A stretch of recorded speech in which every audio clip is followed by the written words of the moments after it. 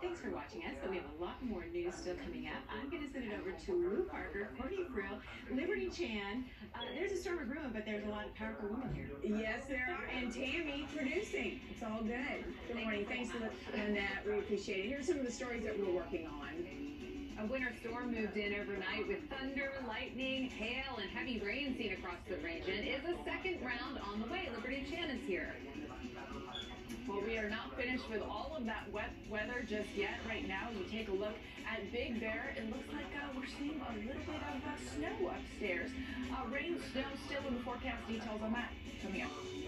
With another possible holiday surge of coronavirus cases, California's stay-at-home order may soon be extended, and health experts are warning the darkest days of the pandemic could still be ahead of us. However, some economic relief will soon be on the way after President Trump signs a $900 billion pandemic relief package.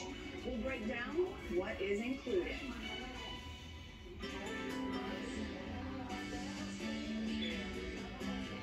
Good morning, and thank you for joining us. Welcome to the KTLA 5 Morning News at 11 a.m. I'm Lou Parker. Happy Monday. I'm Courtney Friel, in today for Glenn Walker. The first winter storm of the season has brought much-needed rainfall to Southern California, but that isn't the only thing this storm is bringing.